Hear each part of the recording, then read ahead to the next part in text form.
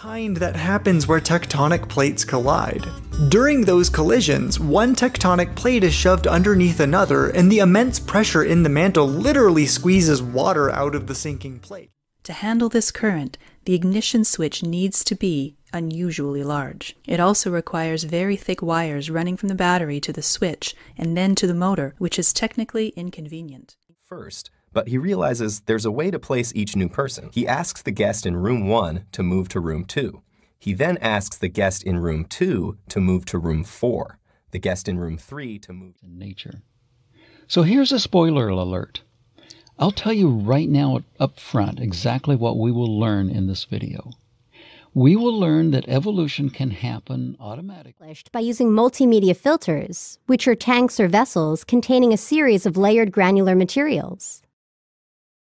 These materials can be anthracite, garnet, sand, pebbles. Lighting or reflections in your game engine, it helps if the vectors you're calculating with are normalized to have length 1. Because otherwise, your vectors might be too short or too long, and when you do physics... When one plunger is pushed down an inch, the other end comes up an inch, and a pound of pressure exerted at one end is transmitted to the other.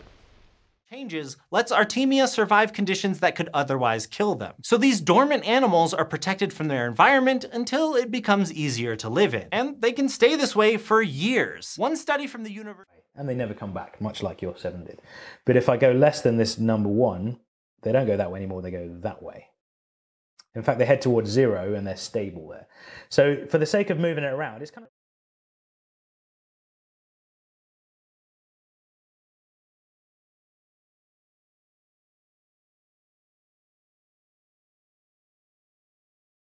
I've coded information into the exact sequence of hisses and hums and squeaks and pops that I'll be making. You have the ability to recover the information. Before launching himself into a career in science communication, to see for myself his contributions to scientific research and to test myself to see if I stand a chance. And the ancient gene that makes it is still in our genomes today, lying dormant on our 9th chromosome, having been inactivated by mutations. So we have a pretty good understanding of when and how we lost the ability to make this molecule. Glades in 1969 and 70. These earlier archaeology projects tended toward general research.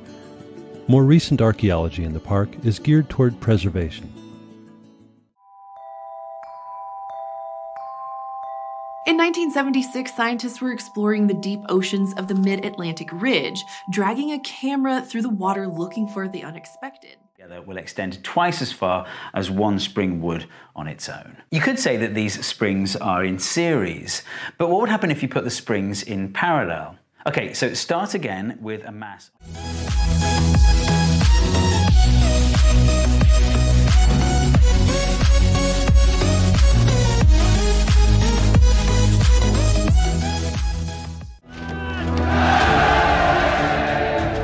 This week I'm in Wiltshire to walk the age-old Ridgeway. I want to know what this historic path across the North Wessex Downs... We can ask a very simple question. How big is the visible universe? There are lots of tricky ways to think about that, but let's start with perhaps the most obvious.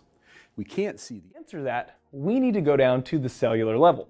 So let's actually zoom in and zoom into this brain tissue and take a look at some brain cells. Welcome to the interworkings of your brain on a whiteboard. An experimental reactor and produced hydrogen plasma in a device. This device is called the Wendelstein 7X stellarator.